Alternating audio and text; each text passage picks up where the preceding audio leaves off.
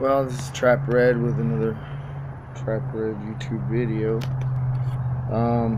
I decided, because PayPal's coming out with this new policy come July, I think it is. I'm not sure, I haven't read the notification as to what date it's going to be enacted. I think the 15th July, somewhere around there. Anyways, they're talking about exclusivity rights to republication of intellectual property that's posted on to their website, some disclaimer about their affiliation with eBay, which everybody in the industry knows is a complete lie because they're linked together like Siamese twins.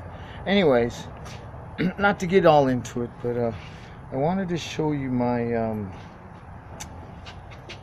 latest modifications for the Muskrat Mansions and the tools necessary to make it. This right here is bottom part, bottom section right here. Whoa, getting caught up in things. Let me just hold it like this and I'll show you. So what we have here is recessed doors now. These are new features. Recessed doors with a lock, a built-in locking, basic curl. It strengthens the door a lot more strength in the door because of its smallness of area, and also it's positive locking now, whereas before it was just a standard angled in door that was 8 by 5. This is 5 by 5. I've got this one here that's basically 5 by 6.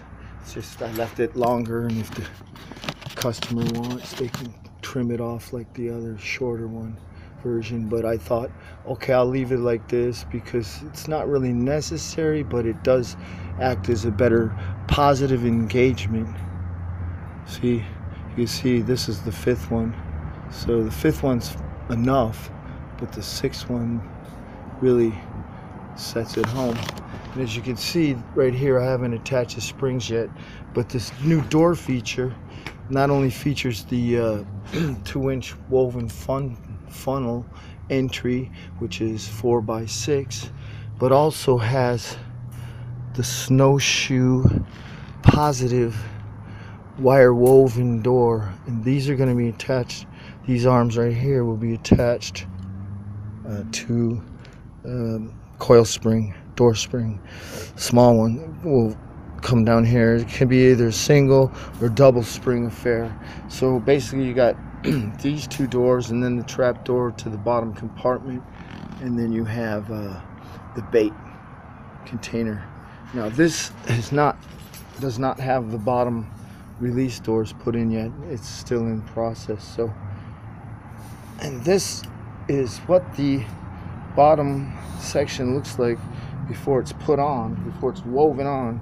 And then the top is basically woven on, you know, by the assembler, which is me right at the moment.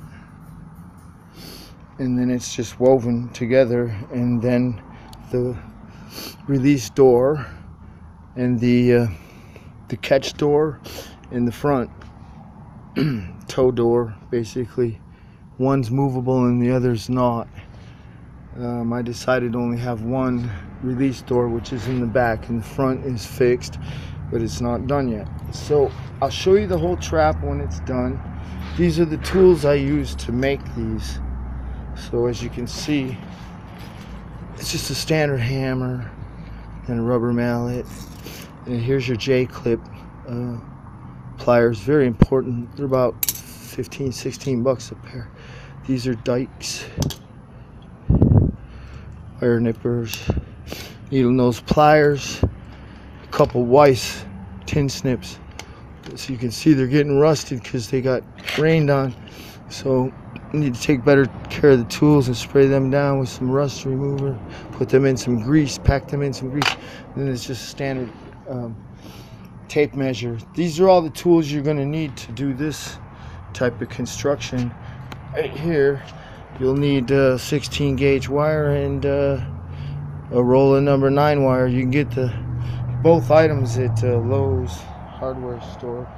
Not that I'm endorsing Lowe's or anything else. I think Tractor Supply has similar type products. I don't know, but anyways, you're looking at 16 gauge or 14 gauge would be better if you can get it heavier, if you really want to make something that will last. That's what we're going for right now. These are 16 gauge. So this is Trapper Ed. Talk to you. YouTube video how to throw together these Muskrat Mansions. These are floating traps.